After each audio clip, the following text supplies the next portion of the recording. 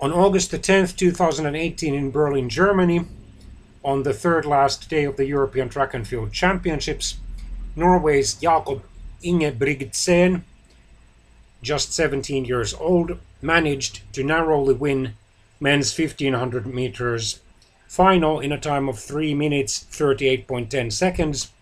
Poland's Marcin Lewandowski ran the home straight, fastest to catch the silver medal in a time of 3:38.14, while Britain's Jake Whiteman placed third in a time of 3 minutes 38.25 seconds. A curiosity was that there were 3 Norwegians in this final, and all of them are named Ingebrigtsen as far as their family name is concerned.